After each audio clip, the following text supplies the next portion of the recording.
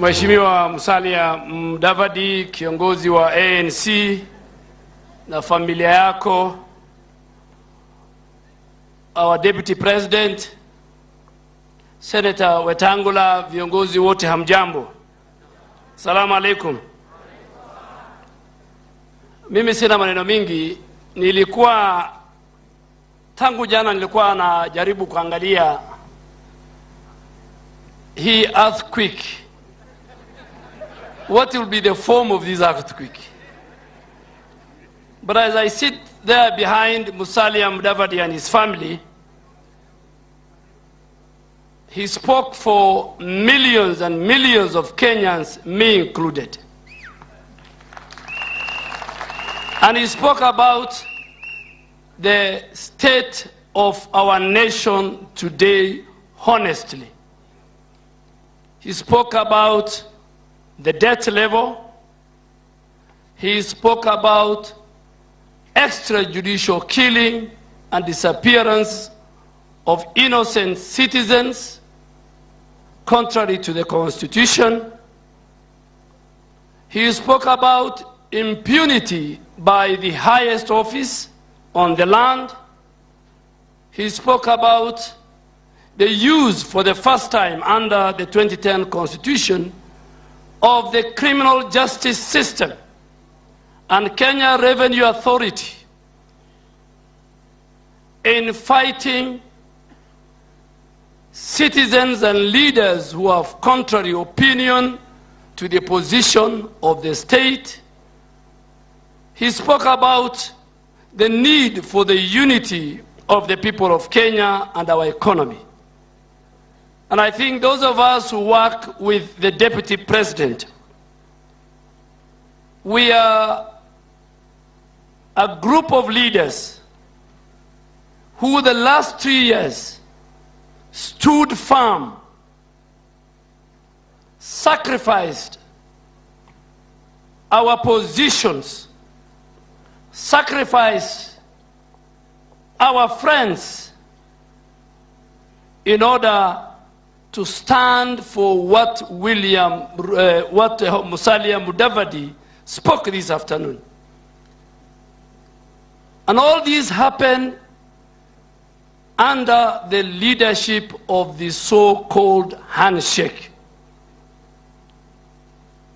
So I think we are together here. I have worked with Honorable Musalia Mudavadi in the 10th Parliament, Honorable William Ruto, Honorable Moses Wetangula, and 2 other leaders who are not here, the handshake brothers. And I want to say it here without any fear of contradiction, that when the history of the Republic of Kenya is written under the handshake leadership, one thing will come out very, very clearly, that there was a government that circumvented and overthrew institutions, independent institutions created by the Constitution and the Constitution itself. So finally, I want to speak to those who serve in government, who perpetuate the culture of impunity, who make many families cry every night because their loved ones were thrown in River Tana and River Yala. That there are many Kenyans who have no jobs. There are many Kenyans who lost their business because you put this country into a serious debt crisis. But I'm sure today from Bomas, a team has come together to salvage our country. UDA, ANC, Ford Kenya, and all other parties who share the same vision. And I want to say it here. Every vote, it is not only the vote of Rift Valley that counts. It is not only the vote of Mount Kenya that counts. It is not only the vote of Western Province that counts, Musalia Mudavadi talked about minorities. Every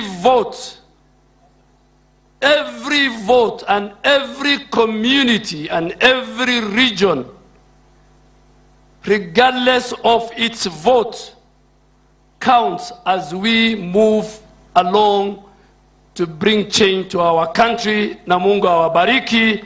Tuko na Mheshimiwa Musalia. Mheshimiwa Musalia, sisi wengine wetu ambaye tunaamini Mungu, nikimalizia, leo usiku tukirudi kuomba, tutakuombea Mwenyezi Mungu.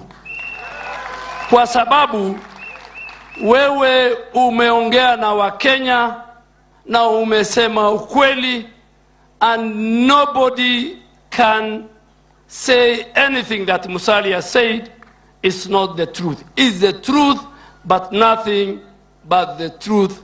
So help us God. Thank you.